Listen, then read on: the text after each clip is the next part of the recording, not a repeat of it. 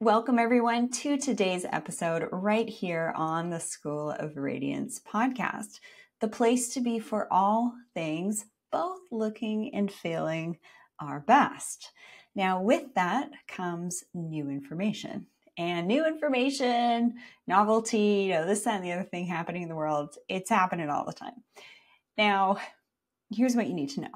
Because Sylvia, God bless Sylvia, she is totally engaged. She sent this information to me. She's in the tutorial. She's attending every lesson. She truly is getting the most out of this experience.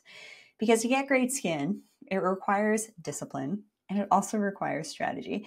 And it also requires staying on the straight and narrow to avoid getting distracted by things like the bright, shiny object syndrome, or this new trend, or this new piece of news. And the new piece of news that came across my desk recently was that the headline, always take into account of the headline, because headlines are designed to get a response from you. And in particular, high adrenaline, high cortisol response, because that keeps your attention. But that is a terrible place to reside. You want those hormones operating when you need to maybe run from a tiger or something's happening and you need to be in that state. But if you are in that state, you go by the headlines, you're like, oh my gosh, this is happening. Without fact checking and fully investigating, you're going to age faster, your skin's going to freak out, and your life's probably going to be a mess. The whole thing here about the School of Radiance is how you can have more grounded, peaceful, mature, and evolved way of living. It isn't just about your skincare products. It's how you put all the pieces together. Yes, with your skincare routine, keeping it simple. And I'm going to get into some things that I haven't recommended in the past. It's actually in alignment with the new EU regulations. Retinol is not banned in the EU. I just want to clear that up. Those headlines are totally false, and they just grab your attention. And honestly, if you were to look at that article talking about that, if you're to scroll down, there's probably a link to another product. You're going to be seeing a lot of companies sort of like jumping on this new news bandwagon of retinol being banned, and they're going to do it as a blog post, and then it's going to be like, hey, use this alternative form of retinol, which really hasn't been on the market very long and is really expensive, and we really don't know the long-term outcomes of it. I wanted to preface this because last night, while I was sort of doing my evening routine, I did my sauna, I took my bath, I did my skincare, and I was, in my room putting some clothes away and just kind of considering the topic that I was going to be recording today. And also after this in the membership on hormones and living, because I've come across, again, some more really incredible information. But the way I deliver this stuff to you isn't in a way that's going to jar your system. I'm delivering it in a way there's a lot of intention behind this. And Meredith, thanks so much for reaching out recently, letting me know that you listen to this while you sleep. I deliver this podcast in a way that's very different from other shows, which is more that high adrenaline, high cortisol state. And you're going to hear this in speakers' voices. They're really intense. It's like, if you don't do this, you're going to die. And that kind of sentiment and mentality. And we don't want that. That isn't conducive to a healthy nervous system and regulated hormones that are operating in a way that are going to be balanced. Because if your hormones are off, you're going to be off.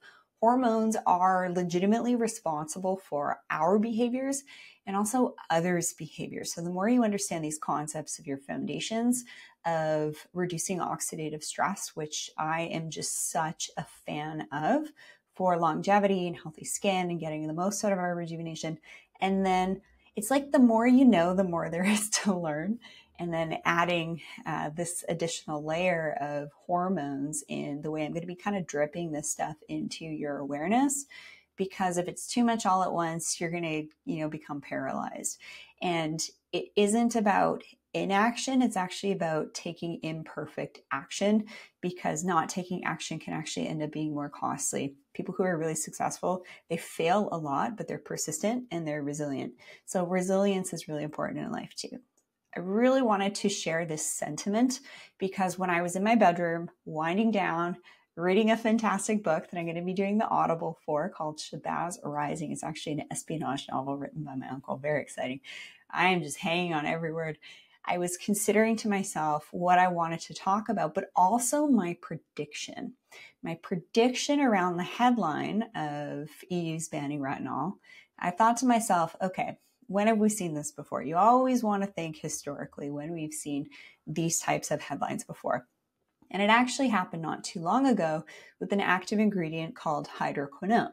There are some nuances between EU, Canada, and the USA regulation in regards to the number of products that are banned, with EU having the highest number of products banned. And I do work with an EU-based brand called Illumier. And yes, they do make retinols, but they also make some of them at a lower concentration. And I'm curious about their PR strategy to relay to practitioners that this shift has changed because it's an EU-based brand. And so that's why I do my best to actually source a lot of products from Europe and from Canada. And yes, sometimes in the States too, but there's just more to be aware of, that different countries have different regulations. Historically, we saw this same type of phenomena, these headlines grabbing everybody's attention. People assume, oh, the EU's banning hydroquinone. No, they're not. What they're doing is they're restricting the concentration. So when I was considering this topic before diving into the research, which I did, not the research, but basically the statements, was historically we've seen this before. We saw it with hydroquinone. It used to be available at 8%, and then it was 4%, and then it was 2%. So I had a feeling it wasn't going to be this potent antioxidant itself. Retinol has been on the market since I think the 80s now, and it's basically a cornerstone active ingredient in pretty well most skincare lines. My position on retinol has always been nothing is great for everybody, okay? And for myself personally, I actually don't use a ton of retinol. However, it is helpful for, say, pore size refinement, acne, fine lines, wrinkles, pigmentation, things like that. But I've actually always been a fan of using lower concentrations, not really intense concentrations. There is a product with a higher concentration, but if you read the fine print, I actually only have historically suggested use of that product for a max of 1 day at a time a month, 2 days at a time a month, 3 days at a time a month. It was actually basically utilized alongside kind of like a monthly overnight type of peel. That was really interesting, especially during the pandemic, because people couldn't go into the rejuvenation clinics to do their peels. And then these companies are kind of figuring different things out and making more at-home peel options available to suit the demand, to meet the demand. It's always kind of this supply and demand thing. And it's always kind of this, how can we keep your attention? I'm happy to say that my prediction was correct, that it wasn't going to be a banning of retinol. It was going to be a concentration shift. Too much of anything is a good thing. And in high concentrations of retinol, you're going to get that retinoid reaction phase, redness, dry skin, flaking, irritation. If you use a retinol that isn't designed for the eyes, you're going to get eye irritation, stinging, redness. And you have to use these actives responsibly and with strategy. People often think, oh, there's this new superhero ingredient or cream. I'm going to buy it without doing my foundations, and I'm going to magically have the skin that they show in their before and after photos, or I'm going to achieve all the claims that they say in their media and marketing package.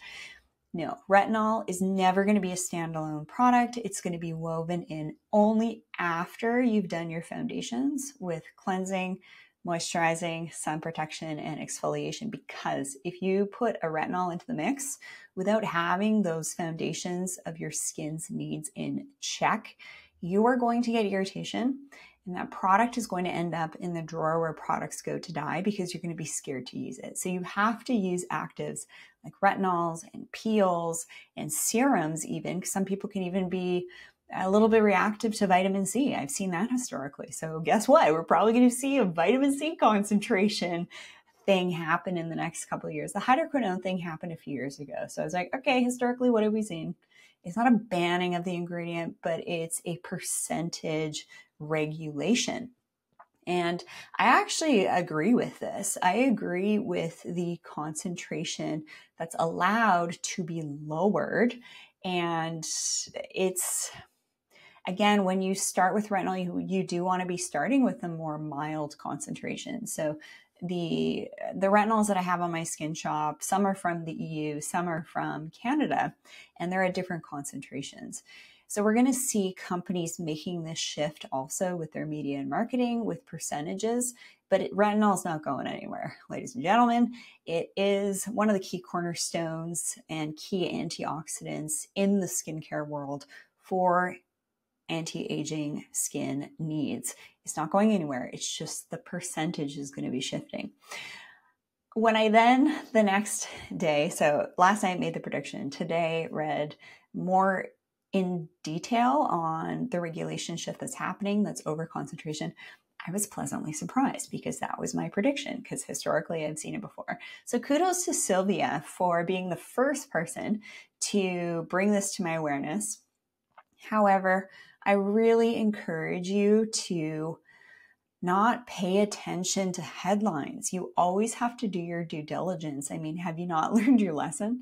Over the last couple of years when the whole world shut down and all this stuff was happening and articles were coming out left, right, and center on things, and they're all headlines to grab your attention, because attention is currency. And the more you know that and the less of a consumer you become, I think the better able you're going to be at discerning different people, places, and situations, because these all really impact your radiance and the amount of peace that you feel. So if you are scrolling and you're seeing headlines and you kind of focus on that, and you're spending way too much time in the day keeping up with current events, then it's going to impact you. It's going to impact your hormones. It's going to impact your stress levels.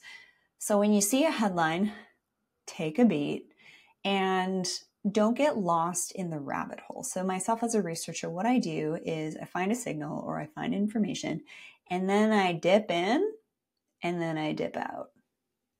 Some people really get lost in that rabbit hole. Alice in Wonderland, she fell down the hole, and oh my gosh, it was like that whole movie is like a psychedelic trip, if you will. So I don't want you to be tripping. I want you to be, again, staying on the straight and narrow. So that's really what I wanted to say in regards to the headline of, is EU banning retinol? No, it's simply a concentration regulation shift, which I'm not surprised by. And I do actually agree with.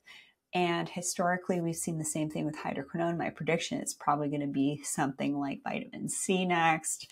So stay tuned for that one. I'm going to open it up for some questions, if there are any questions here on retinol. And I'd also love your feedback. I've been doing these shows here now live for a while, I think almost close to a year. And I just want to make sure that when you're tuning in, you're really tuning in for what you want and you're getting a lot of value. So oftentimes when I do these live recordings, I very much start out with the framework and then see the questions that come in, and then it can go really anywhere. And I'm really curious if you would like me to continue to do that approach, or if you would like me to go back to doing some more solo stuff. I think it is great to be able to answer questions, like with something that's really popular in the headlines with retinol. But I also want to take into consideration that your time is valuable, and the time that you're spending learning with me and receiving these updates are done in an efficient way. I value efficiency. I don't value getting consumed by headlines and going down rabbit holes that aren't really that effective. So that's why you're here, is to get this updated information in a way that's very current, and also in a way that's going to allow you to become a more conscious consumer. And for those of you who've had your one-on-ones with me, who've had tutorials, in the one-on-one, I always like to recommend starting with your basic routine to sort of whisper and stabilize your skin, then start to add in sort of the talking to the skin with antioxidants, serums, peels, then have the conversation with the skin with dermal rolling, and then maybe after that, doing some rejuvenation. And in the tutorials that I host every season, they're always live, they're fun, they're interactive. I literally have a whole lesson on this topic of skin cycling, which retinol is included in, as well as peels and serums, and basically a whole hour explaining what I think you need to know, what I do, what I see work, what I see not work, so that you're really maximizing what you're doing. And then, of course, the membership is really where I go into more of the personal development side of things, a lot of the psychology things, and ways for you to build your countenance, your confidence, and your community. It's a lot of the deeper things that I do behind the scenes that really have just like, I've loved learning about these things because they've made my life better. They've made my life easier. And so if I like learning about them, I know that you will as well. And you can find all this information over at the schoolofradiance.com. That's a wrap on today's show, all on, is EU really banning retinol? No, it's not. It's simply a concentration shift. Don't get your panties in a bunch, everybody, but allow this to be a lesson learned with headlines, and to really have trusted sources that you can get a little bit more information on so you don't have to. I love making your life easier and relaying this information to help you both look and feel your best. And of course, this isn't medical information. This is educational information only. If you think you have a medical condition, you must seek the guidance of a licensed physician. All right, everybody. Thanks so much for joining. Have a beautiful high vibe rest of your day. And again, I'm just thrilled that you're here because there really is no one else in the skin and rejuvenation space that's really blending how we can both look and feel our best in the way that I'm doing it, which, it's a gentle process, your journey of moving into the individual that you can be. But it comes down to, what's the right step to take? What's the process? How do you not overwhelm your system? And how do you truly become that beautiful human that's going to make an impact in your personal life, your professional life, with your family? Because you're not going to be beautiful. You're not going to be radiant if you don't have these other really deeper layers of yourself. You've heard the term, beauty is an inside job. And I'm here to tell you that that sentiment is 100% accurate. You can have all the money in the world and spend it on rejuvenation. But if you're not doing the really important body, mind, spirit, energy stuff, you could have work done and have all the signs of aging eradicated, but it's the eyes, it's the expression, it's the countenance, it's the way that you carry yourself. And if you don't have money for rejuvenation, there's so much that you can do just in the way that you hold and carry yourself and walk through life that will actually allow you to be perceived as more beautiful and radiant and a pleasure to be around, which is actually just going to make your life easier. Andrea says, thanks for all the info you are sharing, as well as your choice of content you share. My pleasure. If you have any podcast topic requests like this one, I warmly invite you to send me an email over at info@theschoolofradiance.com. I'm showing up here for you to support you and provide value in your life so that you don't make the same mistakes I've made or, other people are making all the time, and to really just honestly help your life be better and brighter. All right. Love you all so much. I'll see you again right here on the School of Radiance podcast.